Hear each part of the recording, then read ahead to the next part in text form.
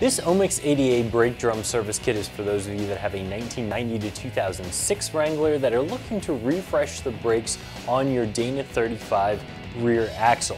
If you have a 90 to 2006 Wrangler that doesn't have a Dana 35 rear axle, this kit is not for you. This is just for those of you with that Dana 35 in the back.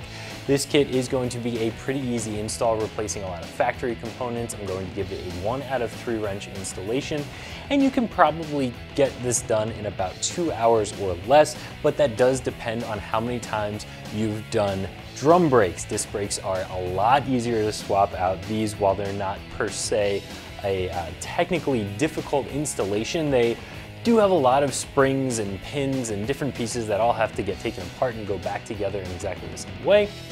So again, if you're not comfortable, if you haven't had a lot of experience, do one side at a time so you have another side to reference. Take some pictures, take your time, and you're going to be fine getting this install done.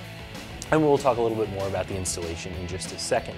Now, this kit overall is going to be very, very complete. Of course, you have your brand new brake drums, you have your brand new shoes, and you're also going to have all of your hardware, which I don't have on the table here. And the hardware kit that is included in this setup here is going to be more comprehensive than even a lot of the hardware kits that you would get at your local auto parts store.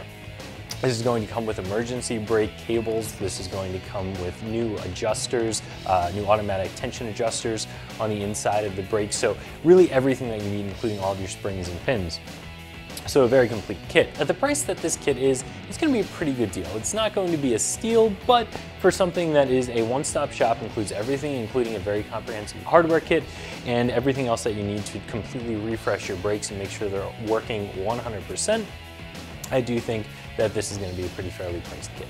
As far as construction goes, there's not too much to say about this kit. It is designed to completely and directly replace those factory components. So again, everything from the drums to the shoes to the hardware is going to be included. It's all going to bolt right into that Dana 35 for a nice easy install. So as for that installation, 1 out of 3 wrenches, again, maybe 2 hours or less depending on how many times you've done drum brakes. The first step is, of course, removing the tire, remove the factory drum, then you're going to go ahead and remove all the clips and springs that hold the shoes in place, basically stripping everything out except for that brake cylinder itself.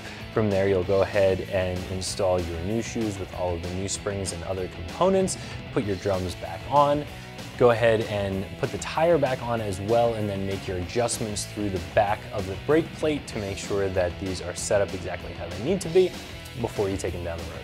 Like I said, I do think this kit's going to be a pretty fair price. It is very comprehensive, it's very complete, and it's a nice, easy one-stop shop. Instead of having to piece something together, here's my hardware, here are my drums, here are my shoes.